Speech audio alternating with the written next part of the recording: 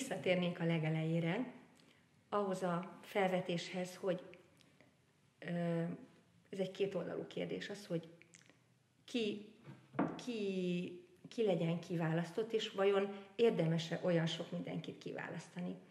Én már több videóba felvetettem azt a kérdést, hogy ahhoz, hogy a magyar énekes kontingens még minőségibb, még sokrétűbb, még minden hangfajból 5-6 pályakezdőre folyamatosan rendelkezésre álljon, ez mit kellene tenni? És nekem folyamatosan az az ideám, hogy sokkal több mindenkinek el kellene kezdeni énekelni.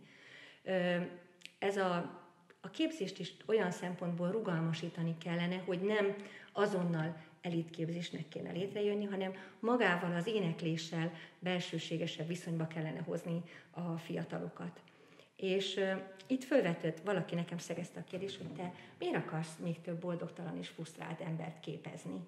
Nagyon szíven ütött, mert frusztrációval mindenki találkozik a saját pályáján, én is éppen eleget, amikor az ember úgy érzi, hogy amit kitűzött maga elé, azt nem tudja elérni, és már nem is fogja elérni, és akkor választhat arra, hogy elmegy tanítani, vagy kórusba, és ezt mindenki olyan dehonestálóan mondja, hogy akkor majd elmegy kórusba. Magam több olyan kóruséneklést is ismerek, akik egyrészt nagyon magas szólista szinten énekelnek, de nem voltak alkalmasak pszichikailag, egyszerűen azt a nyomást nem tudták elviselni, az esetenkénti kiállás izgalmát sem, és a pályának a kiszolgáltatottságát sem, amikor nem tud valaki állásba kerülni, és lényegében fél évről vagy hónapról hónapra kell magáról úgy gondoskodni, hogy nem tud előre tervezni.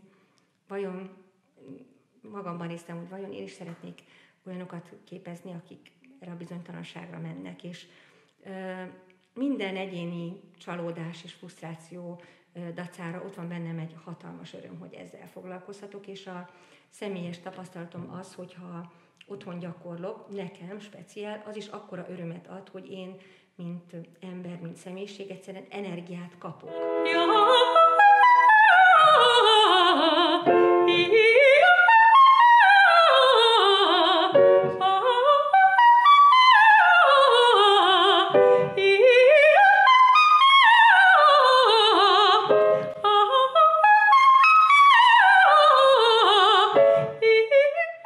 Képzés által olyan biológiai folyamat indul el a szervezetemben, amitől én boldogabb leszek. Egyszerűen a tükörbe belenézek, akkor szebb az arcom, mint amikor reggel fölkeltem, és ez ebben a korban azért már sokat jelent.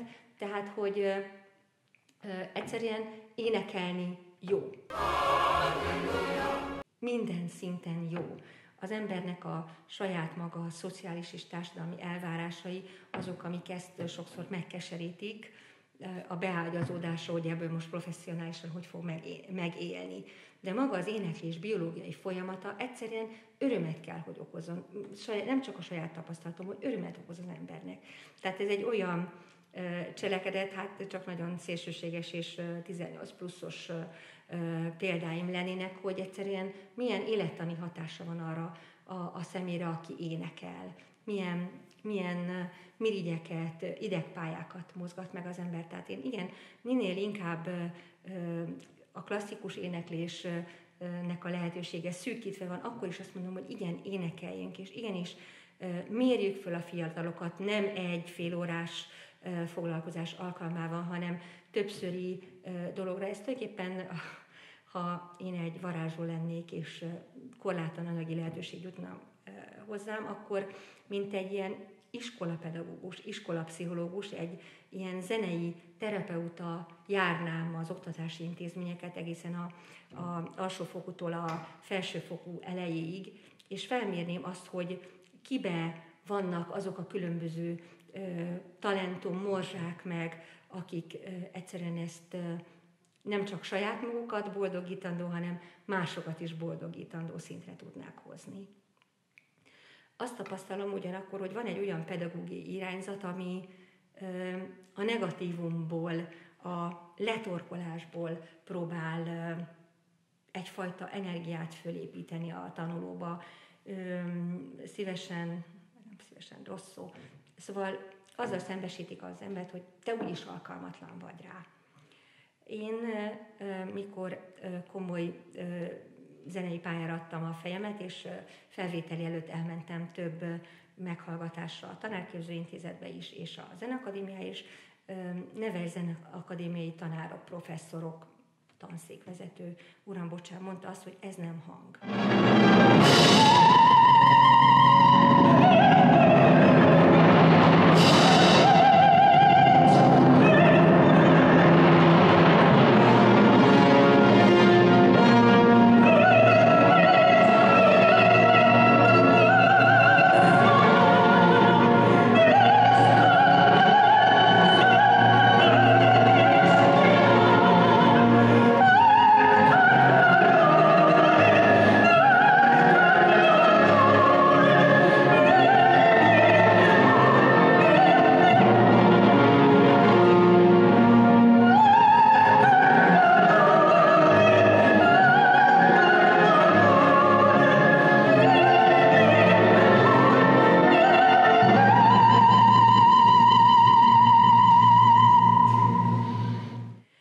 Máskor is említettem, és arra használtam fel, hogy ugye mindenből föl lehet állni, de nem biztos, hogy egy olyan, ha valaki nem olyan karakter, mint én, aki tényleg az utolsó utáni pofonból is föláll, akkor lehet, hogy elveszített volna a pálya, vagy el is veszített egy csomó embert, aki képzésre érdemes volt, aki egyszerűen a lelkisége, vagy a szelidebb lelki alkata folytán bátortalanabb, de nagyszerű produkciókat hozhatott volna létre.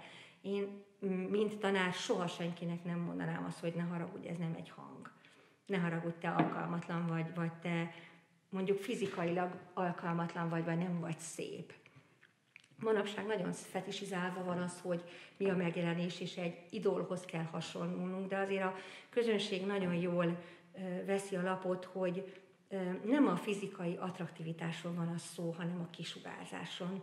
Egy nem olyan fiatal, már nem olyan esztétikai paraméterekkel bíró nő is lehet sugárzóan szép a színpadon, mert egyszerűen a sugárzás, az a tartalom, amiről énekel, őt megszépíti, illetve van ellenkező példa is, amikor valaki fiatal, gyönyörű nő fölmegy a színpadra, és egyszerűen azoktól a görcsöktől és megfelelési kényszertől és azoktól a technikai nehézségekkel, ami ő nincs kisegítve, egyszerűen csúnyább lesz, mint az életben, és az arca eltorzul. Ezt nagyon sokszor látom kritikában megemlíteni, hogy valaki megszépül, vagy valaki megcsúnyul, amikor énekel. Szóval ezek a dolgok nincsenek kőbevésve, és egyszerűen nincsen jogunk senkit megalázni, eltéríteni, finom hangolni kell. Most lehet, hogy hallom magamban a ellenvetést, hogy hát micsoda hülyeség bátorítani valakit, aki mondjuk nem elég tehetségtelen, és akkor időt és pénzt áldoz arra, hogy professzionális éneklésbe kezdjen, holott nyilvánvalóan nem lesz belőle semmi. Egyrészt nem jelenthetjük ki azt, hogy nyilvánvalóan nem lesz belőle semmi. Senki nem jelentheti ki. Ez legyen egy axióma, hogy minden sors egy egyéni felelősség, és a pályára lépőnek a felelőssége. Természetesen egy tanár vezetheti, segítheti, támogathatja, szembesítheti, de nem akadályozhatja. Egyszerűen nincs jogunk egy másik életet elvágni, azt az energiafolyamot nem szabad elvágni. Mit lehet mégis tenni? Mit tanácsolnék én, vagy én mit tettem annak idején, amikor hát nagyon rögös és ingoványos talajra tévedtem, amikor éneklésre jutottam. Egyszerűen azt tudom tanácsolni mindenkinek, hogy legyenek olyan A tervek mellett B, C, D tervek, amikor, hogyha nem jön össze, hogyha megszorulok, hogyha pénzügyi bajba kerülök, legyenek olyan melléktanulmányaim, legyen az egy nyelv, legyen az egy készség, hogy fantasztikusan tudok takarítani, tudok babysittelni, tudok kerti munkát végezni, tudok bármi olyasmit végezni, ami nem az éneklés sítjába veszi el a fizikai aktivitást, de mégis fent tudom tartani magamat. Ez minden énektanárnak kutya kötelessége, felhívni a növendék figyelmét, hogy hát nem baj, hogyha van egy másik diplomád, vagy egy OK-s vizsgád, vagy valami, amihez értesz, és nem leszel kiszolgáltatottja, mert a Ebben a pályában a kiszolgáltatottság a legnehezebb, hogy jaj, csak ebből tudok pénzt szerezni. Nem, nagyon sok minden van, amiből egy egészséges és tetrekész fiatal, vagy már egy nem annyira fiatal meg tud élni, és akkor nem kell rettegéssel tölteni a pályát, hogy vajon az egyik szerep után kapok egy másikat. Erre felhívhatom a növendék figyelmét, de nem mondhatom azt neki, hogy te erre biztos képtelen vagy. Egyszerűen akkor lebecsülném azt a csodát, és itt visszakerülnék a legelső dologhoz, amikor én helytelenítem, hogy azt mondtam, hogy ez egy isteni adomány. Isteni adomány, vagy egy genetikai adomány, az, hogy valaki milyen mentális képességekkel rendelkezik. Ez egy adomány, hogy valaki úgy tud a célra tartani, hogy nem görcsöl rá, képes mással foglalkozni, képes elképzelni, hogy esetleg másra vissza az útja, de mégis azon az egy célon tartja a szemét, és az pedig az éneklés. És minden tanár és coach és segítő csak abban lehet érdekelt, hogy ezt segítse, és semmiképpen nem az, hogy ezt akadályozza. Igen.